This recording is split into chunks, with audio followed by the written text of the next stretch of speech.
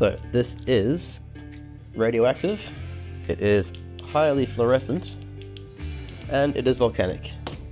And what this is Hyalite opal. Now, Hyalite opal is a form of opal that is characterized by its high water content and glass-like transparency. Chemically, it is amorphous, and what that means is that it has no crystalline structure.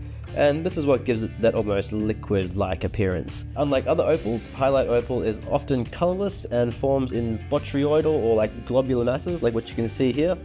And it sort of resembles tiny masses of bubbles or drops.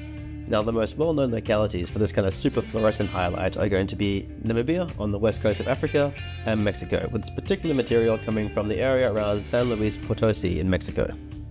Now, that's not to say that hyalite doesn't come from other regions, it's just not going to be the super fluorescent type. So what I have here is actually a piece of hyalite from my home state of Queensland in Australia. And as you can see, there is no fluorescence coming out of this stone, especially when you compare it to the Mexican material. You can see super fluorescent from the Mexican deposit and nothing from the Queensland deposit.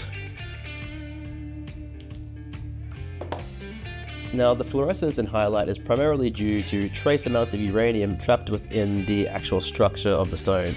Now, with something like Hyalite opal in this kind of fluorescence that we can see here, there's like really intense fluorescence. Now, this is probably going to have somewhere in the region of like a few hundred parts per million of uranium. In the lower grade stuff, like you can sort of see here, this is still giving a bit of a glow, but it's not quite the same as like the really high grade stuff, so you can see the difference in the two stones. Now, something like this is probably going to have more like in the range of, say, tens of parts per million, or even less than tens of parts per million of uranium, compared to something like this, which might have a few hundred parts per million. Okay, so now we're going to go from the prepping station to the faceting machine. Let's have a look. Okay, so I've got the hyalite. I'm at my VJ faceting machine here, very cool Australian made one. And first thing I'm going to do is probably get the maybe 180 grit.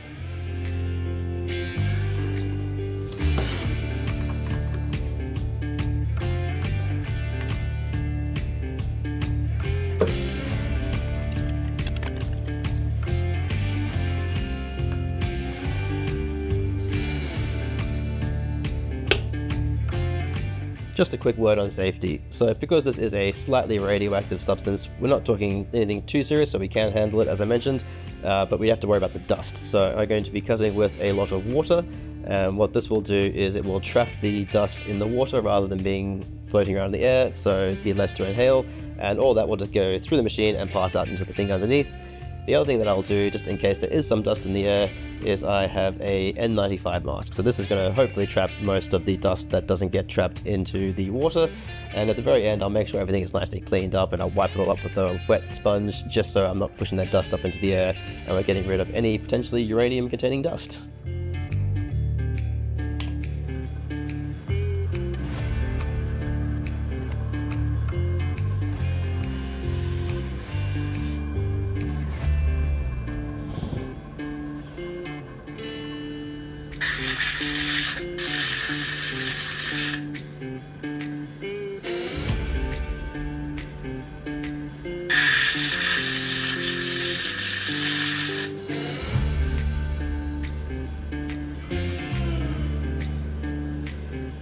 Okay, so now the piece is preformed. So I haven't changed as much. You can see it's still got that same kind of like diamond sort of shape. However, what I have done is I've trimmed up the sides a little bit, and you can see a nice flat surface on there, and I'll be able to choose from my dopsticks and pick out the right size one, which is probably going to be this one here. And yeah, so from this I'll be able to attach that onto that nice flat surface there now, and we can start cutting once it has dried.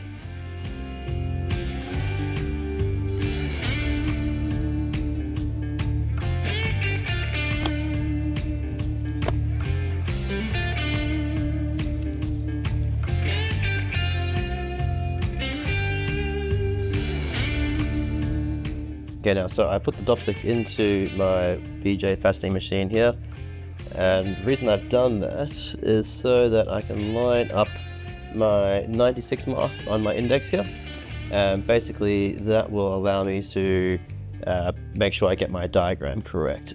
Okay, so now the glue has had time to dry, and as you can see here, it's all nice and flat on there, and we've got the right kind of shape going on. I'm not going to preform it any more than that. Pop it back into the machine,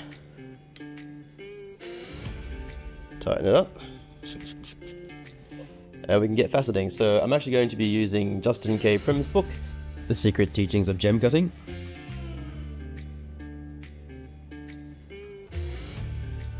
So I'm going to be using his square step cut design for low RI stones, and because I want to do more of a sort of diamond shape, I've actually added my own little numbers here.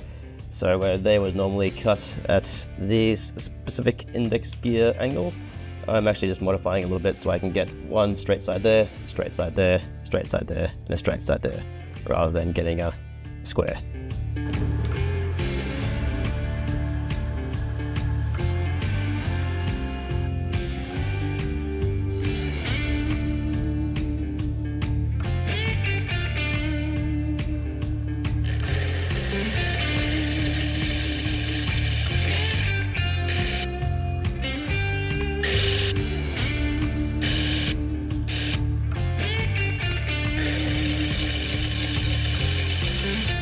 Okay, so we've got the basic outline done now as set to the index wheel. However, I can see there's a little kind of cavity, little dent coming in here, so this is going to have to come in a little bit that way. And there's also, as you can see here, a big inclusion on the side, so we'll try and remove that one, and I'll have to make it a bit shorter and get rid of that corner there, but otherwise we're looking good.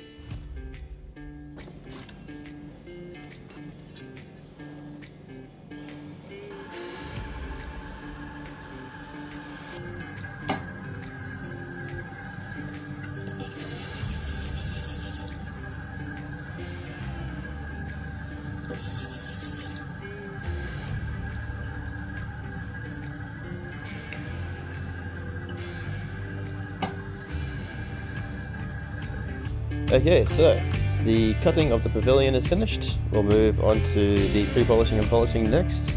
I think it's looking pretty good. What do you reckon?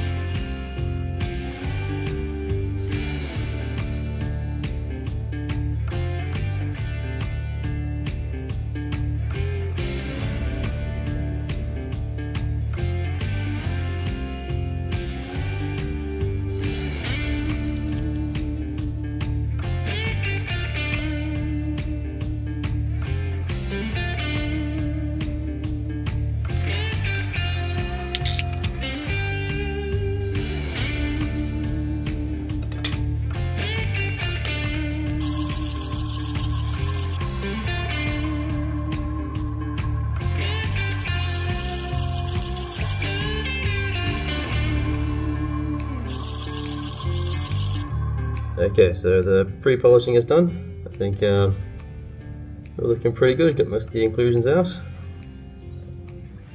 A little bit on the side there, but we're about to get on to the actual polishing stage now. Hopefully it turns out well.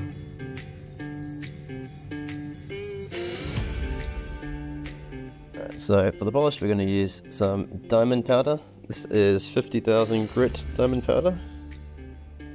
So it's going to give it a good polish, and I think for opal, volcanic opal like this should be more than enough for the polish. Let me make a bit of a slurry.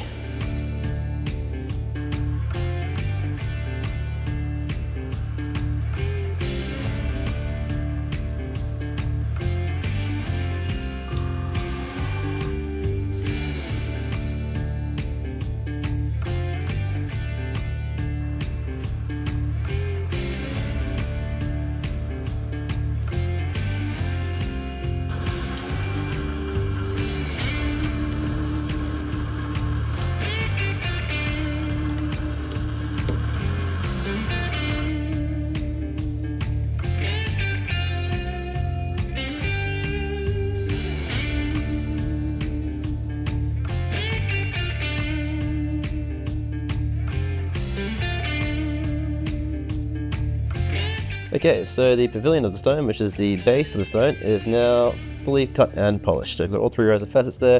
There's some interesting textures forming on the facets as well, which is kind of cool, so we'll have a look at that at the end. Otherwise, I think they're looking pretty good, and yeah, all you have to do now is unscrew this and take it off to the dopping station and redop it on the other side.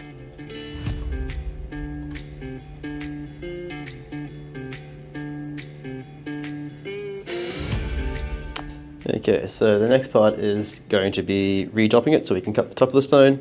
I've got my little transfer jig here, and I've pulled out the right size and right shape. This is kind of a universal top stick. We've got a little round bit on the end here, and yeah, we'll get it redopped and start cutting the table.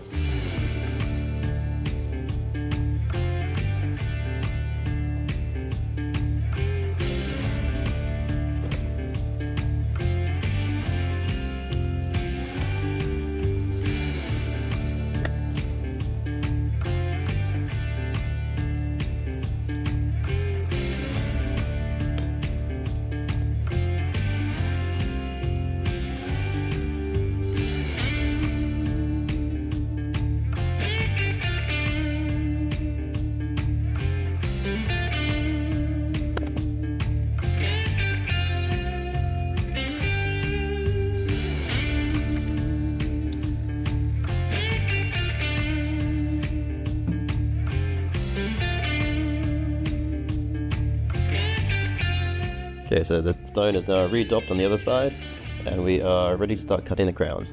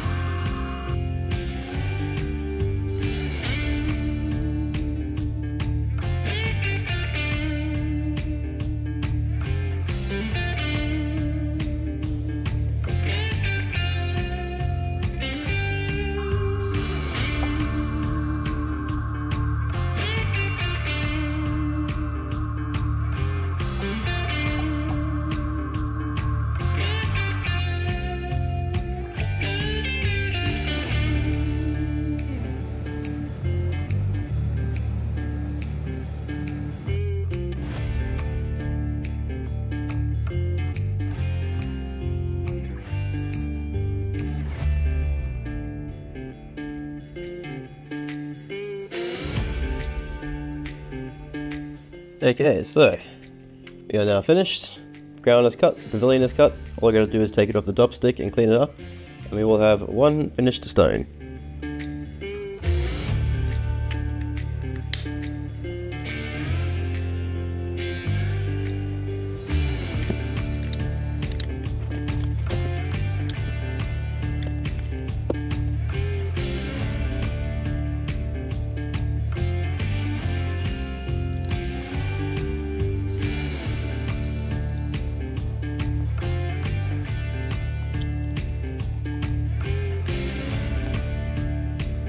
Okay, and there we have it, the finished radioactive super fluorescent volcanic hyalite opal.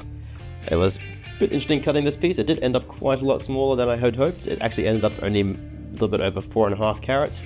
There were some inclusions there that just kept kind of coming, and unfortunately it does mean that, yeah, I did have to take off quite a lot of weight from the piece. There is still a little open inclusion on the top, and a couple little bits going on around it.